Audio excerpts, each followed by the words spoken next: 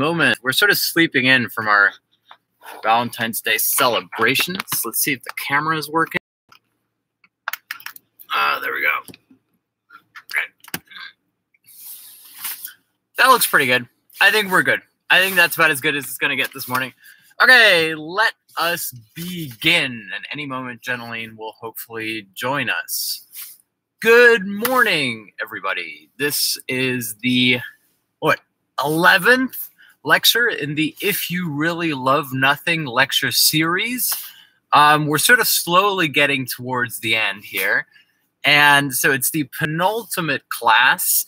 This is supposed to be an epic introduction to a lot of Zizek's theories and ideas, and along the way, sort of a backtracking through various theological concepts, and of course, the theme of nothingness, and hopefully also an introduction to philosophy in general. So if this is the very first time that you are joining us, welcome to our learning community. About a year ago, if you can believe it, Jeneline and myself, Jeneline, who is, I don't know, still getting ready, started teaching these live classes on the internet, on live stream. And the idea is that you can start at any point. So every lecture is standalone, zero knowledge required. However, if you want to watch the other lectures, it's sort of a make your own adventure. So you don't have to start in week one. You can sort of weave your way through the lectures as you see fit. They've been taught in a dialectical fashion, which means that you can basically start at one point and go either direction. Every single idea that we talk about in this lecture series is supposed to be reverberated throughout all the other classes. So the idea is that you don't have to start with the first lecture or the third lecture. If you're starting right here, right now, you are at the perfect spot to begin. There is no ideal starting point. In other words, we're trying to teach a lecture series in which there is no linear progression. And so the first couple classes are obsessed with the problem of beginning. And, here comes Jeneline. I love all the snow that came into the car. Oh my gosh, it is so beautiful outside. I almost thought we should sit outside. No, it's way too cold. It's really cold. Thanks for joining us. Yes, of course. I'm just Okay, so Jeneline is just about to join us, which means that we can start our Valentine's Day class. Yes, happy Valentine's Day, everyone. Jeneline has brought us coffees as well. Coffee. Jeneline and I have matching Moomin mugs. Yes. There we go. Let's set up the camera so that both of us can be. And oh, now neither of us are on camera, which works too. That works. Does that work? Okay, excellent. Oh, this is my cup? Yeah. Okay, this is my cup. And Jeneline, do you get to show off your cup? This is very 2020 themed. That's the 2020 line. It's excellent. Hey, but it's 2021. 2020 is behind us. So, New now, year. Who's going to get to be in frame? How are we going to do this? You. I realized that usually I sit on the other side. Usually do you want to do a swap? Nope. You sure? It's just perfect. Yes. Well, for everybody watching on YouTube, I apologize. I'm going to be making eye contact over there. I'll make eye contact. But Jeneline can look at YouTube. You're not abandoned. And I even can see where the camera is. Okay. That kind of works. Okay, I think we should just launch right in because it's like, where were you, by the way? That was like 10 minutes of stalling. Sorry. You're right. That's I'm okay. sorry. That's so bad. That's okay. I was waiting for the car to get warm. You were, yeah, Jeneline was waiting for the car to get warm. Exactly. Okay, so basically the idea, and I actually took a couple notes today because like we're getting towards the end of this series, so I want to make sure that there's a couple of beats that we hit. I want to play a drinking game with you, which is every time we manage to slip in a Sex and the City reference, I feel like we should take like a big sip of coffee or something. Now, Sex and the City is, of course, a very outdated television series right now, but Jeneline and I, yesterday, as part of our Valentine's Day celebrations, we watched the Sex and the City movie. First one, I take it. It was so bad. The Sex and the City movie. Yes. And I thoroughly enjoyed it. I very, very much enjoyed the Sex and the City movie. And there was like a million sort of ideas that came to my mind. So of course, this class on Marx and Marxism is going to be all about Sex in the City. If you've never watched Sex in the City, good for you. Good for you. Okay, so first of all, we have to say that Sex in the City, the movie, there's not really any sex in this. Like, this is how you can really see that we've gone from the television series to the movie. To the mature, yes. To the everyone has to watch it, because there's barely any sex in it. And if anything, the universe of the Sex in the City movie is very much the post-Sex in the City movie. In other words, it's the neurotic version of Sex in the City. It's the and city, which is sort of what we enjoy in our entertainment, is people sitting in restaurants eating together. Well, and it's also, if the television series is about having sex in the city, the movie is very much about not having sex in the city. Right? Like everything is about sort of this like breakdown. Yeah, or to put it in Freudian terms, the return of the repressed. In other words, is Sex in the City, the movie subtitle should be Sex in the City, the movie, Return of the Repressed. Because everything that's sort of repressed is coming back constantly. Yes. Okay, so I want to start here with the idea of fetishistic disavowal. Fetishistic disavowal. I don't know if we can, that's fine. It's fine. Okay. If you want to see Jenneline, you can go to our YouTube channel, in which Jenneline's reaction shots are perfectly. Yeah. So, fetishistic disavowal. The classic example that Zizek uses for this, and a lot of the things that we're talking about here, you can find in Zizek's Sublime Objective Ideology. I think it's like chapter 1 or something. The classic example within psychoanalysis of fetishistic disavowal is the husband who loses his wife. I mean, he doesn't lose her in the forest, like she dies, and he somehow seems pretty okay with this. Like, he doesn't have like a really like 5 stages of grief or anything like this. Like, he doesn't cry. He seems pretty much totally capable of dealing with this. So the husband who has just lost his wife does not seem to be in any way sort of to be mentally or psychologically suffering from this fact. Except that he has a pet hamster who he takes care of. And the pet hamster is like his favorite pet. Like, and when the hamster suddenly dies, the man has a full mental breakdown. And this is the idea of fetishistic disavowal, right? Is you take all that libidinal energy, or in this case, like the suffering, and the mourning. Yeah, the mourning, and you put that into something, and then once that goes, it's like you've lost the foundation on which your functioning rested. Now, there's myriad other examples of this that we could use. I came across a really interesting one the other day. This was about a forensics expert. And so if you're a forensics expert and you're working in like criminal investigations, your job is fairly horrific. For example, like the example was they found like a bag of bones belonging to like, I don't know, 1 month old infants. And so she has to like sift through all the bones to determine like how old were these babies when they were strangled or something. Like really, really gruesome stuff for torture cases. Like just the very you know, part of the reason that I did not become an archaeologist is because most forensic anthropology is like genocidal archaeology and going through like Central America, former Yugoslavia, and visiting all these sites and trying to determine what happened. And that is very far afield from like digging up bones in Egypt, which is a childhood fantasy. But yes, I desperately want to go on a Hegelian riff about how the secrets of the Egyptians were secrets to the Egyptians themselves, but I'm not going to do it because we are focused on Sex and the City here. Yeah, we have a riff. Yeah, so you're right. So a lot of forensics is sort of inherently grim and quite traumatic because you're dealing with the remnants of people who have not died in ordinary circumstances. And so what's kind of interesting is you ask yourself, does a forensic analyst, expert have a way of coping with this? Right. And there's this infamous story about one of the most like famous forensic experts who like nothing would make this guy squeamish. Like he could go to, as you said, genocidal grave sites or look at photographs of tortured, mutilated bodies, sift through the bones of children, whatnot.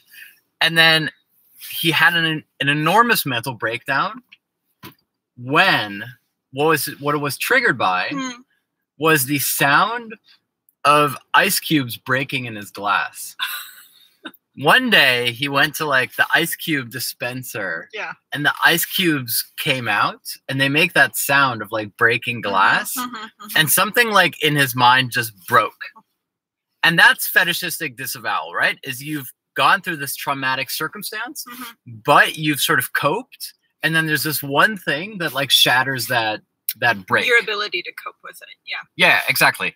Return of the repressed, in a sense, right? So what's important here is whether it's the hamster, right? The husband's, the widower's hamster that dies, whether it's the ice cube that triggers the psychological breakdown.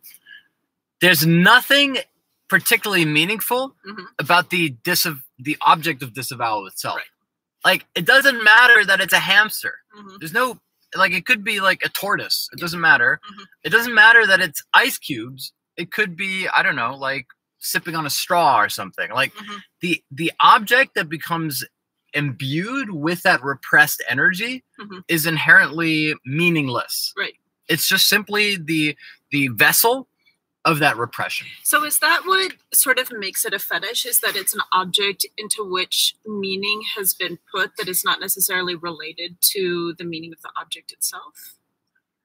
Yes. Okay. So we'll get to that. But basically what it means is that it's a fetish because you've created a stand-in for a perceived loss. Is that right? Yeah. You created a stand-in for a perceived loss. Yeah. And we'll get back to, because we'll talk about foot fetishes more. And of course, Sex and the City has a lot of fetishes. It's important to remember briefly here that, like, for for Freud, the theory of the foot fetish was, and it's very often misunderstood, and I'll explain later why.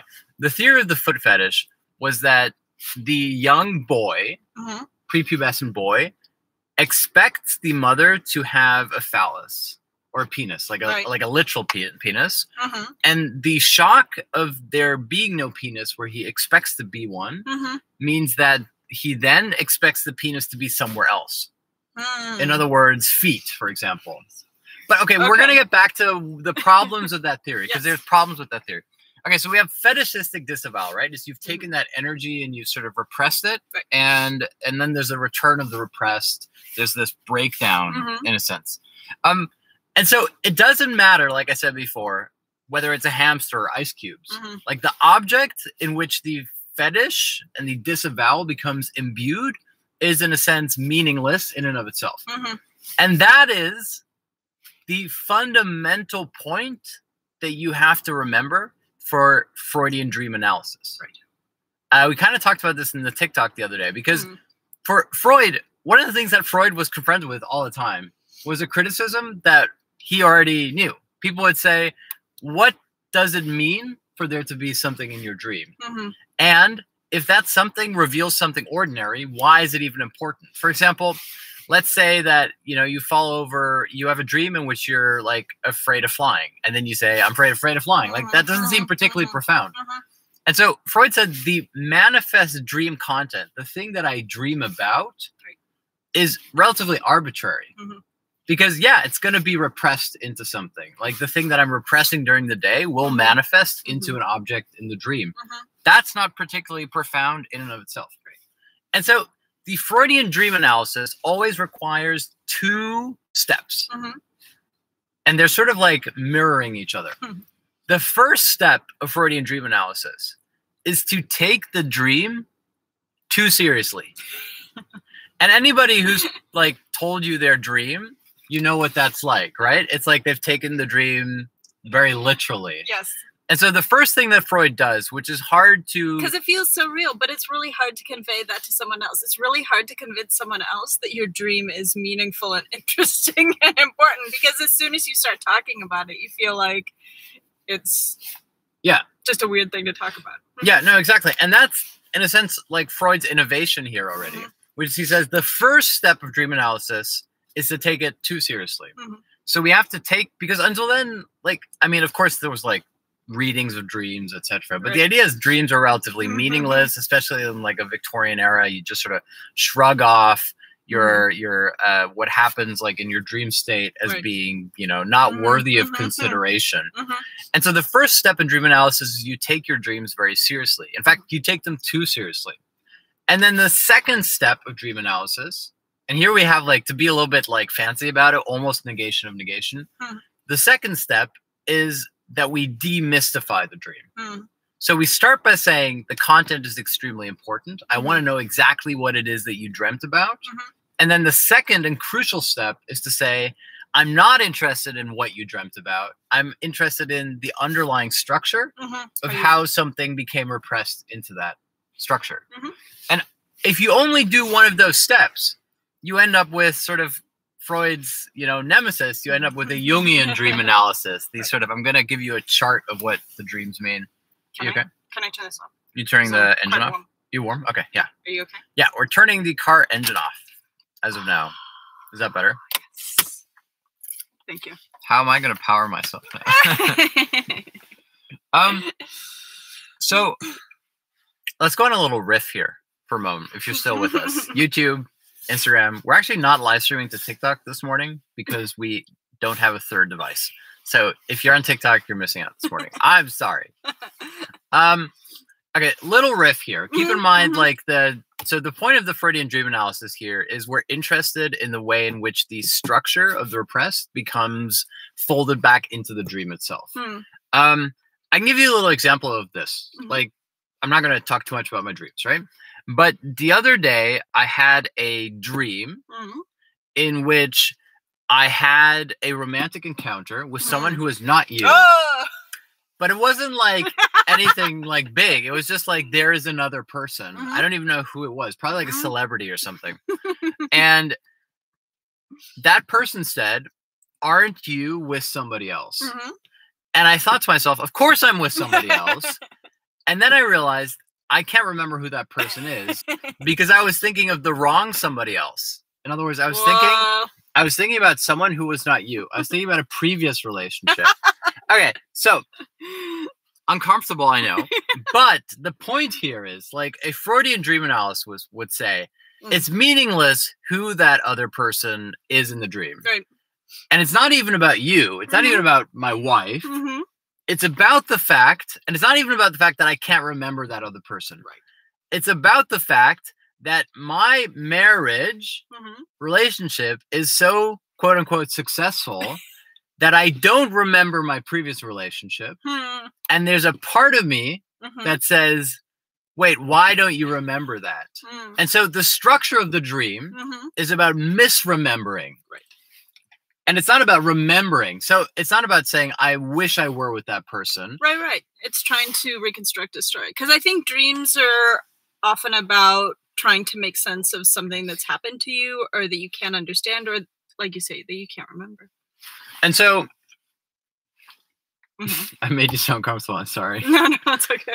The reason I'm pointing this out is that one of the definitions for the unconscious, the Freudian unconscious and not the subconscious, the Freudian unconscious is its thought thinking itself. So it's the part of thought that I'm not in control of. It's the thought that thinks itself. And a thought can only think itself if it's thinking its own structure. And think about sleep. That's sort of what sleep is like. Like, you're not really dreaming of something. Right. You're dreaming the structure of dreaming itself. That's part of dreaming. Okay. Are we ready for a riff? Yes. Briefly? Yeah? Yeah. Well, it'll get back to Sex and the City eventually. I was reading something really interesting about, I wish we could both be in frame. I'm sorry. I just didn't have time to set it up properly. This is like my narcissistic mirroring. Okay, you're here. On YouTube, you could see Jeneline's reaction shots in their full glory. Also, thank you to Jeneline for being here. For those of you who've never joined the class, Jeneline performs the role of interlocutor, which means that she makes it easier for me to talk to myself, which is like a supremely like autoerotic supplementary function. But thank you. No, I'm here for the coffee. You're here for the coffee. No. Okay, so I read an article about the Catholic Church that I thought was really interesting. And it was basically about homosexuality in the Catholic Church. And one of the sort of open secrets, as it were, because you know, the Catholic Church is all about open secrets. In fact, Yes. the entire faith is an open secret, as it were. One of the open secrets is that Vatican City has many, many homosexuals who live in Vatican City, and that the Catholic Church has many homosexuals who are priests, none of which is, of course, surprising. What is more surprising is if this is the case, that the Catholic Church has many homosexual members who are, in a sense, you could say, repressed because they're not openly gay. Why then, if you have up to 50% of gays in the church, I hope I'm using the right terminology. If I'm causing offense, I apologize. Why then wouldn't you simply reform the church? Now, the traditional, let's say, you know, common sense argument here is to say the church is evil and oppressive, and, you know, if we could only have laws, church rules. If only we had more acceptance. More the church acceptance. Could be more functional. Yeah, the church could be more functional, etc. That's one take. The other take is to say it's dangerous to have repression in the church because if everybody's blackmailing each other, then, you know, then you end up with pedophilia cases, people protecting each other, etc. Right? So those are the two common sense arguments. But this article, I think it was in the London Review of Books, made a really, really fascinating point, which is the people who benefit from the closetedness of Vatican City are the gay priests themselves. Because the entire power structure of Vatican City is based on this idea that you're constantly playing hide and seek. And if everything were in the open, the power of those men would actually disappear. In other words, the repressedness, the repressed element of their homosexuality. So you're saying rather than being harmful for those priests, actually protects their power structure? Oh, no. It's completely harmful to them. I'm not saying that it's not harmful. But the power structures are so entwined with the closetedness that to get rid of the prohibition against homosexuality would upend the order so much that the homosexual priests would lose their power. And so what happens is that, as a general rule of thumb, homosexual priests can be identified by being the most radically homophobic. You see what I mean? So many, and I'm generalizing here based on what I've read, I just find the principle interesting. So many gay priests within Vatican City actually protect and uphold the repressive structure because they're power players within it. And their own emancipation would not equal more power for them. Right. And the structure of repression, in a sense, becomes self-reinforcing. Yeah. And so in a lot of lectures, I mention here a television series that Jenny and I both very much enjoy called The Young Pope. Yeah, because it's not all Sex in the City. Sex in Vatican City. Thanks for setting up that joke. Yeah, Sex in the City and Sex Vatican City. I'm glad you took a sip of your coffee. And so in The Young Pope, we can sit next to each other. I know. I was trying to not break the line of sight with both, but I think it's okay. Thanks. In The Young Pope, there's a scene in which the new Pope, played by Jude Law, basically starts saying we have to forbid homosexuality proper. In other words, we're going to expel homosexual priests from Vatican City. And what happens immediately is that so he has a spy, and the spy is the person who takes confessions from the priest. Right. And of course, the confessions, so there's rumors that gays will be excluded from Vatican City. And so suddenly all the gay priests are going into the confession, giving detailed heterosexual sins, right? They want to signal I'm not homosexual. So they go and they confess in great detail all of the heterosexual transgressions they've made against the church. And he's like, so suddenly, because we're thinking about banning homosexuals, suddenly everybody is performing heterosexual sin. Right. And so what I want to point out here is, obviously, I and Jenny and I both are this goes without saying, advocates of emancipation. But it's also interesting how these structures of repression return, right? Okay, so the reason that I'm bringing this up here is that we cannot say that repression simply has to be taken away altogether. Right. If you eradicate repression, we will receive emancipation. That's not true. It doesn't work that way, right? You don't take like so what's important here is the relationship between repression and the symptom. That's a good way to put it. Yeah. Okay, so in order to understand that is think about Marx's utopia for a moment here, right? Utopia for Marx.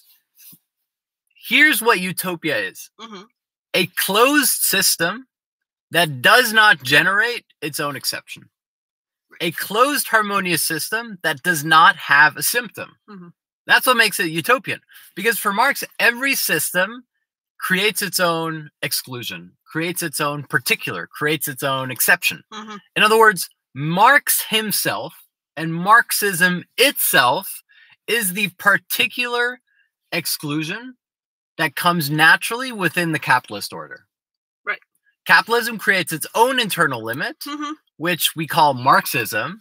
And so, according to Marx's own theory, if it wasn't him, it would have been somebody else. Yeah, and more than that, that's why for Marx it's not enough to just be a critic of capitalism. He basically says anyone can criticize capitalism because its flaws are so obvious and so apparent.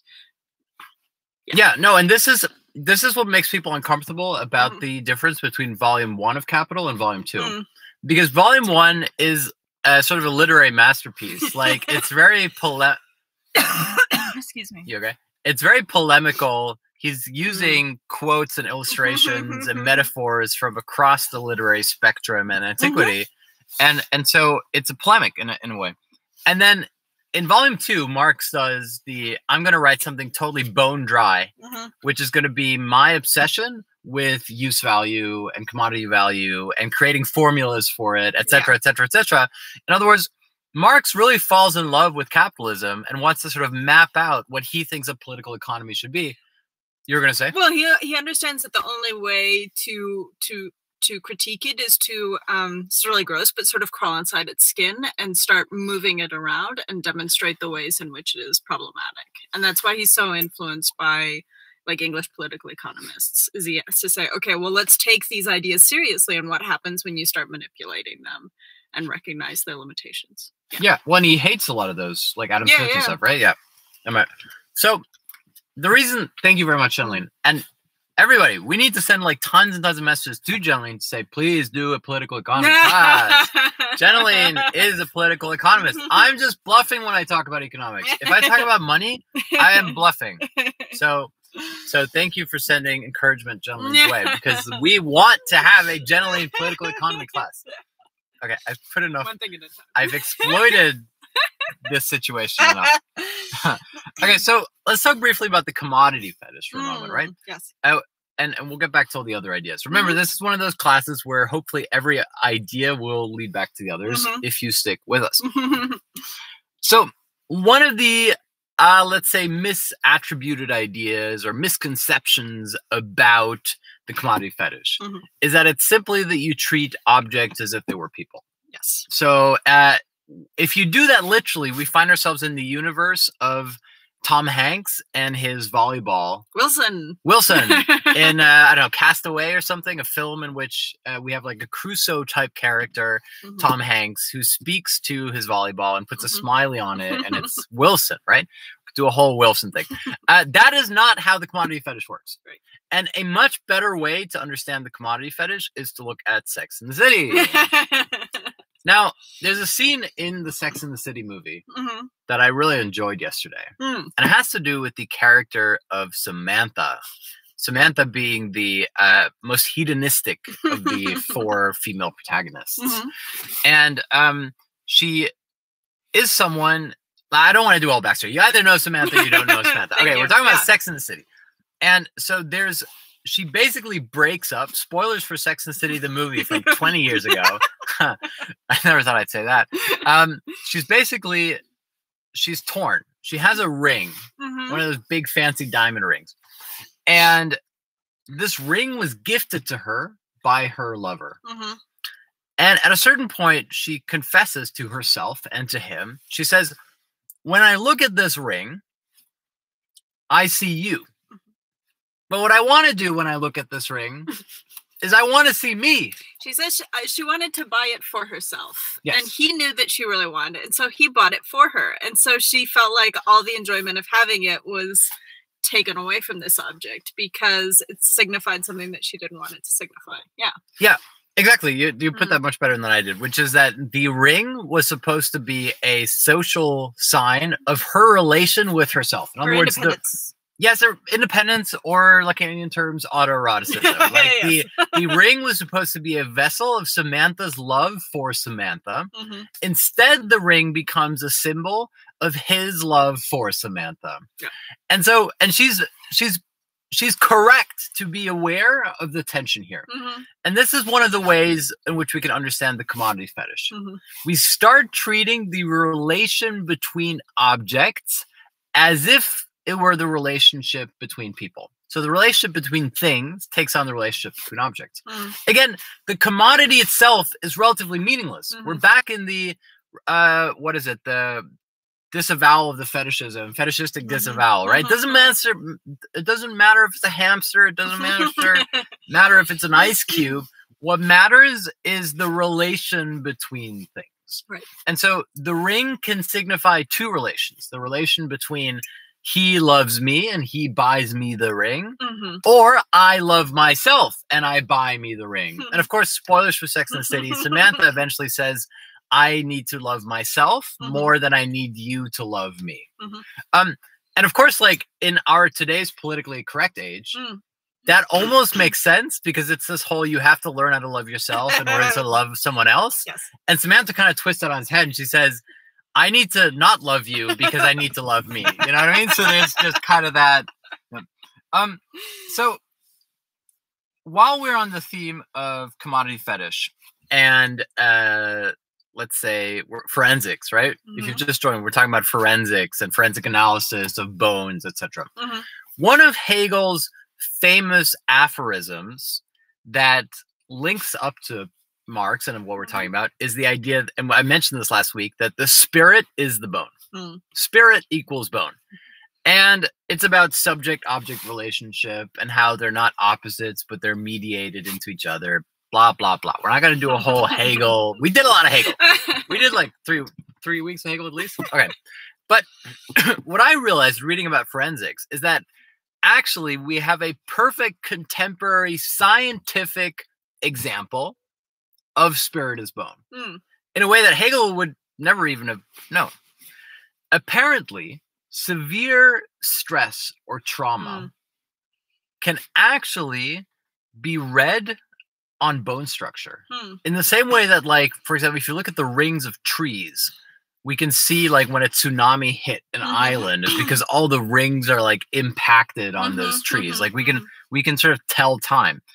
And apparently there can be really high stress, emotional stress, not physical stress, that can impact the physical body. And the reason that they found this out was that when they were looking at the bone structure of victims of childhood sexual abuse, they could actually date the instances of sexual abuse when, like, I don't know, Uncle so-and-so would come to visit. Generally, he's like, this got so dark. But like in Valentine's episode, it's gotten really dark. Sorry. They could basically like find that like written into people's bone, that there would be like the calcium layering would be different in a sense, which I think is sort of fascinating, right? Like that's very much the spirit is bone. Like the farmers will talk about how, like, for lamb, if they're particularly stressed, their wool is much, like, it's a lot kinkier, it's a lot more textured, it's not as smooth. So really good quality wool is usually come from very relaxed lambs, evidently. I like that. That's pretty good. Isn't there something about like the milk also? Maybe. Like if you massage a cow's teats or something, the milk's sweeter. No. That's like part of why they like part of the whole like milking a cow. Like, maybe. Yeah, because anyway, it's a whole nother riff. As it were. Okay, so thank you if you're still with us. I'm gonna slow down a little bit. Let's briefly go back to Sex and the City. You okay? Okay. I know it's cold. Sex and the City and Marx. So or no Sex in the City, right? Because Yes. we already established that the Sex in the City movie should have the subtitle "The Return of the Repressed," because in a sense, everything is coming back to haunt them. Like nothing is really working out, and the one thing that they're not having is sex for pretty much. I mean, some of the characters, whatever. And so there's many fetish objects in Sex in the City, but of course, one fetishistic object trumps all the others. At least for the main character of Carrie Bradshaw, and this is. You can probably guess. Shoes. Shoes, exactly. Shoes, right? Shoes are like the main object of fetish in Sex in the City. And so much so that you could say, now let me build up like this. Okay, there's two things. There's a shoe, right? Shoes are highly desired. Yeah. What is the other thing that is highly desired by the protagonist, Carrie Bradshaw? Good real estate. Yeah, that too. Fair enough. Yeah, places where you can put shoes. I understand. That's still in the category of shoes. Shoes, and what is the physical love interest here? Big, exactly. A man who's not called Big, a man who's called Joe or something, John, and he's John, and he's referred to as Big. Also, how is this not a reference to the Lacanian Big Other and the fact that over approximation to the Big Other creates hysterical conversion? Like, hello, like, okay, that's psychoanalytic. So we have here two obsessions in a sense, right? With great libidinal investment, shoes and Big, right? And what the Big as in like the man of her dreams, the man that she's always in like a on and off relationship with. You know, they break up more times than you can count. The Dutch actually have a word for this kind of relationship. They call it a knipperlichtrelatie, and a knipperlichtrelatie means a blinking light relationship. Like it's like on and off, flashing light, like on and off, on and off. Nothing to do with the red light district. And okay, so. And if you take shoes, my hands are really cold. If you take shoes and Big, the two basically bounce back and forth. In other words, shoes and Big can't both be satisfied. So sort of a one or the other. It's sort of a one or the other, at least to a certain degree. And I'm not going to do like a whole analysis of Sex City, but in the 1960s, when there were student protests in Paris, Jacques Lacan, who is apparently a favorite of TikTok, who knew? Lacan infamously said, "You are simply looking for a new master, right? You're looking for a new master," and this was conceived, understandably and rightfully, as a rebuke of the protests. But this has to do very much with Lacan's take on Marx, with the idea that you cannot have a utopia, you can't have a system that doesn't generate its own exception. And so Lacan is saying you're simply throwing away one master and you're going to be looking for another master. In other words, there's like a hysteria of conversion here, right? It's like you're saying we don't want this master, we want that master. This is very much like a Kantian attitude, because Kant, I think we talked about this last week, Kant had this idea about humans are the only types of beings who not only want a master, but they want to choose their own master, right? They want a qualified master. I'm looking for a teacher. I'm looking for a guru. I'm looking for a partner who can be my master. I'm looking for a religion that can be my master. Like humans are constantly looking for the master figure, but they want to be able to choose which one is the appropriate one. Yeah. As it were. Well, that's sort of the paradox in like spiritual choosing. Yes. Yeah. What's the paradox? Well, this idea that you both inherit your spiritual home in a sense from your family and community, but you also choose it to the degree that you might say, well, I don't like this priest, I prefer that priest, or I don't like the sermon from this person, but I want the sermon from that person, or this teaching or that teaching. Yeah. Very true. Okay. Yes. No, that's good. That's good. And of course, what we see in the Sex and the City movie is that Carrie Bradshaw is a woman in search of a master. And this sounds incredibly sexist, but that's not my intention here. My intention is that Carrie Bradshaw has made different things the master figure in her life. For a while, it was shoes. and then it was love. Those were the two main themes of the Sex and the City series. In fact, consistently, love and shoes are brought into like a mirrored relationship. There's lines like the only style that never goes out of fashion is love, or the only label that can't be thrown away is love. And the only thing women really love is shoes. Like there's this constant like collapse between shoes and love. Like her version, her like Freudian twist would be everything is about shoes except shoes, which are about love. Yeah, exactly. Yeah. Everything is about shoes except shoes, which are something else. That's very true. And so we're doing like how many times can we quote Sex and the City here? Because Jelly and I watched Sex and the City last night as part of our Valentine's Day masochistic ritual. Okay. There's a line where she's talking about Big, this romantic relationship, the person who she is going to marry, or she thinks she's going to marry. And she basically says that she refers to him as a man friend.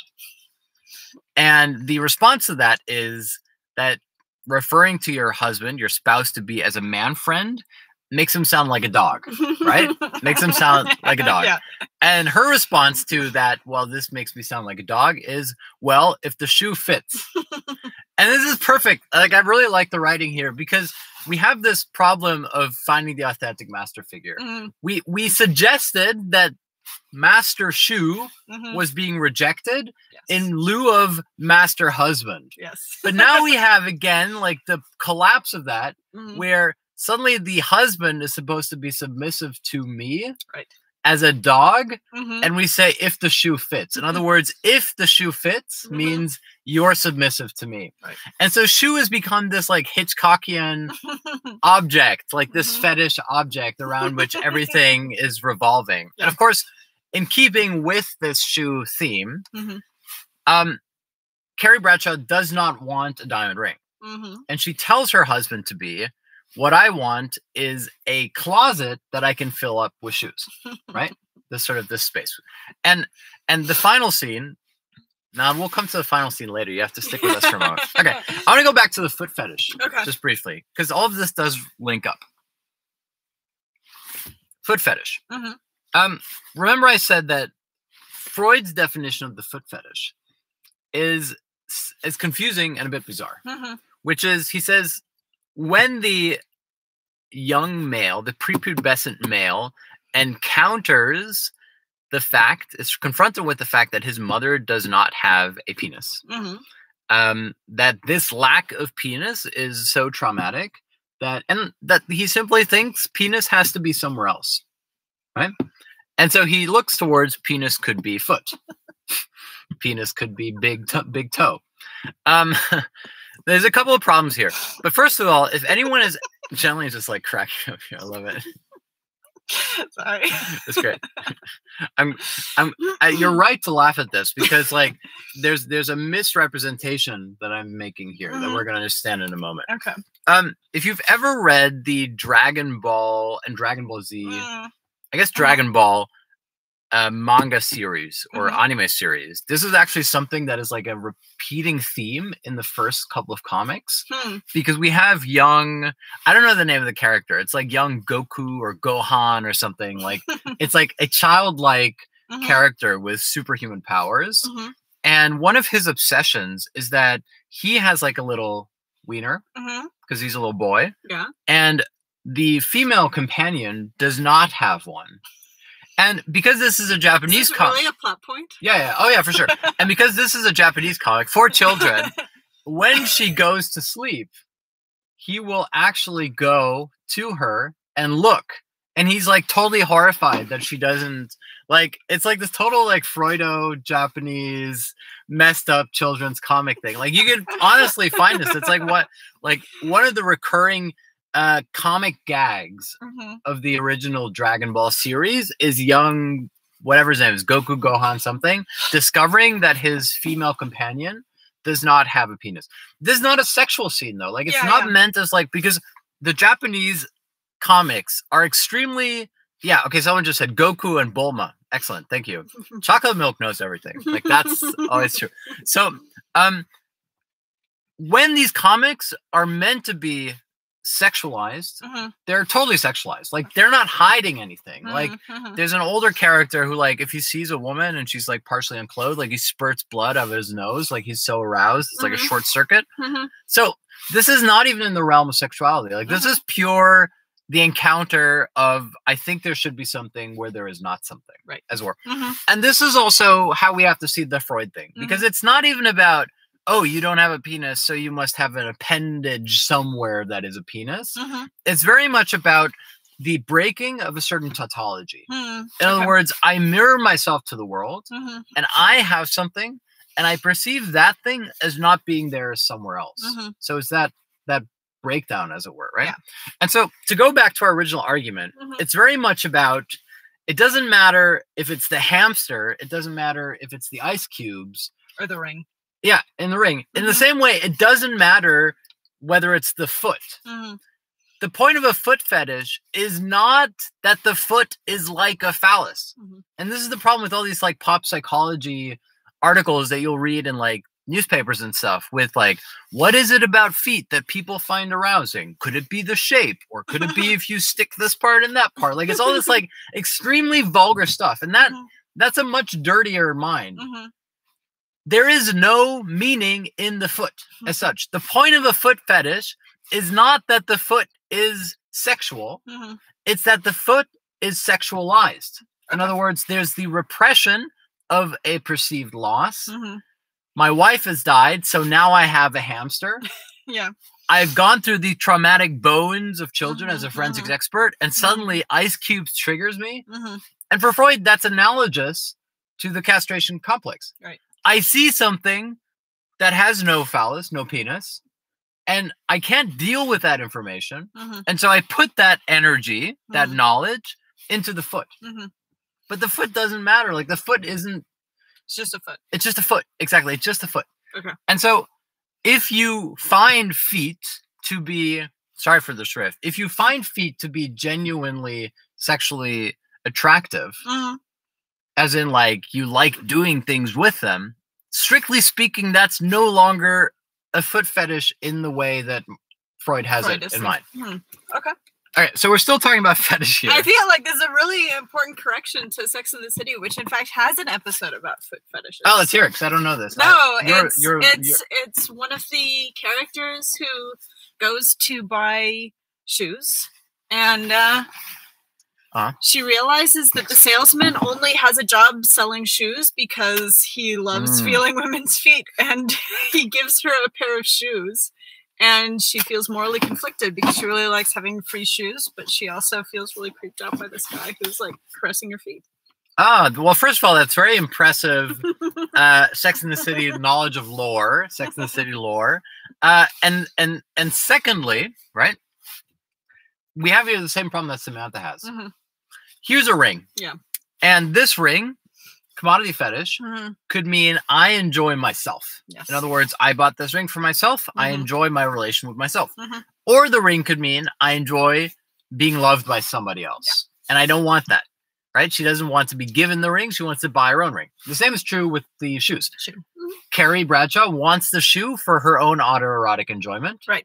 But if she wears it for somebody else's enjoyment, she is the vessel of that enjoyment. Well, and this all goes back to this notion of what is emancipation and how is it different from freeing yourself from your symptoms versus genuine emancipation. And that's the thing that Sex and the City always hints at and never engages with, is this notion that there's a woman somehow writing newspaper sex columns and earning enough money to somehow be this consumerist in New York City with no material support. Like, that is the fantasy. Yeah. Where Sex and the City really works with the commodity fetish, and I think you put that very well, is that shoes by themselves are not the fetish of the film. Right. In other words, the movie actually doesn't spend a lot of time filming shoes or doing close-ups of shoes. We don't really have an in-depth discussion of what a shoe is. The shoes are a means of demonstrating social relations. Right. So, for example, when she wants to show her affection for her assistant, she gives her shoes. When we want to know... Well, she gives her a handbag, but yes. Oh, is it a handbag? Okay, sorry. Handbag and shoes, same thing for me. But yes, okay. When we need to know that the assistant is not wealthy, we know it because she talks about not being able to have shoes, etc., or handbags or whatever. Like, so this is where we are with Marx again about the commodity fetish. Okay, so why, if you read the email that we sent out, I was using an idea from Zizek, which is Zizek says, and he's taking this from Lacan, because everything Zizek does is taken from Lacan, is the idea that Marx invented the symptom. Because what we've been doing all this time is we're not just talking about fetish, we're talking about symptom. Right. Because a symptom is like the thought that thinks itself. It's like the thing that you can't, I'm not explaining this very well. A symptom is that thing that is the exception to the whole that completes it. For example, if you want to take it literally, a symptom of having the flu is a fever. Now, the fever is actually the very thing that is trying to fight the flu. So fever is not part of the flu.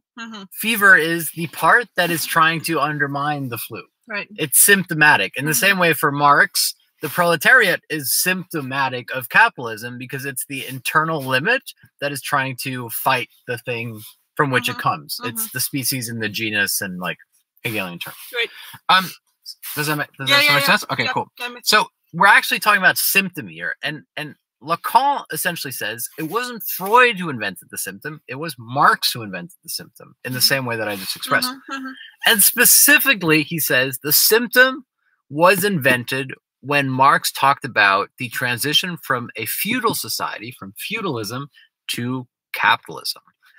Now, what happens here in a very Lacanian sense, remember when Lacan in the 1960s said to the revolting, protesting students, they weren't revolting, sorry. That's a great Freudian slip. The revolting students, to Lacan, they were revolting. And he basically said, you're looking for a new master.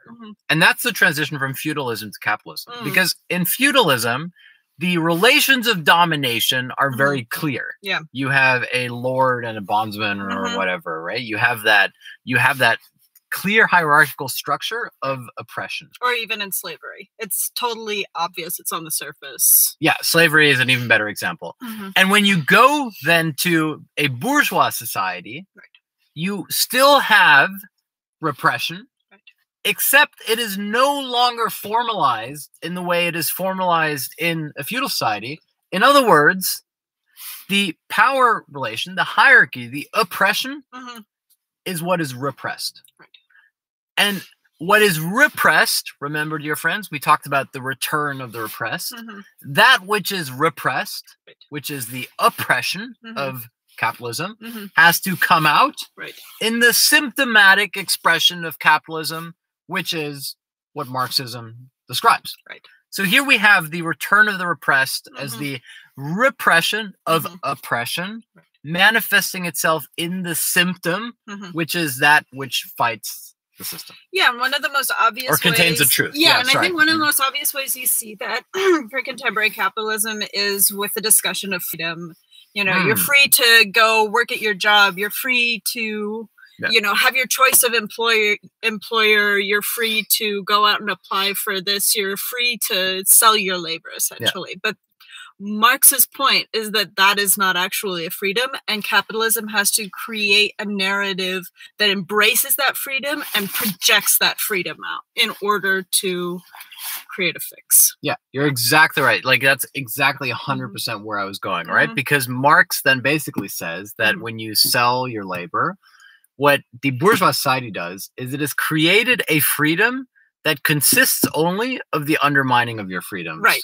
And it's a freedom with no choice. Yes. Exactly. And it tells you, to make matters worse, that that is the ultimate freedom. Yes. That the condition for being a free, emancipated subject in society is to do that which makes you unfree. And you're lucky to be free. Yeah. And you should be grateful for your freedom. And that's the perverse part of it, is like, if you're like in a feudal society, yeah, you're totally oppressed, but you don't owe it to your lord to pretend like you're actually being liberated. Yes. That's Monty Python and the Holy Grail. Monty Python and the Holy Grail works exactly like this. The king goes into his, I don't know what it is, his land, his Yes. his whatever, his rule, His and fiefdom. his fiefdom, and he is confronted by the fact that no one has to enjoy being oppressed by him. And worse yet, no one really knows who he is. Because, and this is the opposite of a court, right? Because in a court, everyone is relatively free, but they have to pretend like they're subservient to the king. Right. And then he goes out into the world. Nobody is free, but no one's going to pretend like they're subservient to him as such. That's like the traumatic encounter. Yeah, and that's really, I mean, and it's really fascinating to see that tension in societies that are sort of on the cusp between them. And you see that especially in the American South during an era where capitalism and slavery were sort of coexistent, was there was this notion that, you know, slaves are just slaves and, you know, that's the way it is. But at the same time, there was this growing sense of like, well, slaves should be grateful because we're doing something good for them and they should choose to come back. And there's these fascinating letters where slaveholders would write to their former slaves saying, didn't you enjoy working for me? You should come back and I'll give you this great freedom, right? But of course, there's a total disconnect there. And so that tension within where two systems sort of come into a conflict, but are also like undermining and necessitating each other. No, you're totally right. And I mean, there's a question about this in the chat, which is totally legit, which is to say, are we not more liberated in modern capitalism than we are in feudalism? The answer is yes, of course. What has happened is that in a feudalistic society, you have total oppression, basically, right? There's a closed structure of that hierarchy. And when we repress the structure of domination, then we enter a bourgeois society in which we treat the relation between things as a relation between people. What that leads to is yes, there is more freedom, but it is a freedom that comes with alienation. In other words, it's a more constrained freedom. It's a freedom that has the repression of the underlying hierarchy. Yes. And that comes out in hysteric conversion. Right. And hysteric conversion is exactly what Sex and the City is about. Yeah. Sex and the City isn't about having sex in the city. And strictly speaking, Sex and the City isn't about not having sex in the city. Sex and the City is about hysterically converting different libidinal investments. In other words, I love shoes because I love me. I love him because I love shoes. I love me because I love him, but I love shoes, etc. And there's like this breakdown. And what's really honest about those movies to me is that we see, in a sense, you get what happens when you short circuit that. Of course, here comes the end of Sex and the City, the movie, spoilers, which is that Carrie Bradshaw, who's just been jilted by Big, right? Big, who has not shown up to the wedding, so they've had like this crisis. In most movies, the crisis comes at the 2/3 point of the film. Here, the crisis comes like at the half point of the film. Third, yeah. Yeah. Anyway, okay, this is important. Important part of the lecture. Yes. We're in the last couple minutes of the movie and our lecture. And Carrie Bradshaw realizes that the vacant apartment, the apartment that was supposed to be the empty space of her dream space, is about to be sold. But she has left or forgotten one pair of shoes in the empty apartment. And it is said 3 times over that these are unworn shoes that are valued at $425. Expensive shoes, in other words. And in the final seconds of the movie, most romantic movies, right? The final second is that the man or the woman chases after the romantic relationship. It's like they're running down the escalator at the airport or something. In Sex and the City, the final running to save the relationship is she's running to catch the shoe before the house is sold.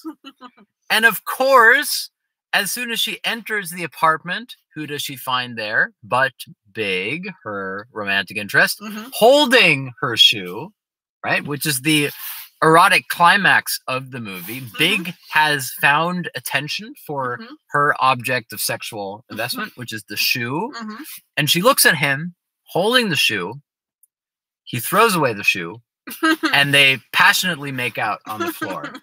And this, of course, this is the Hitchcockian element of the shoe.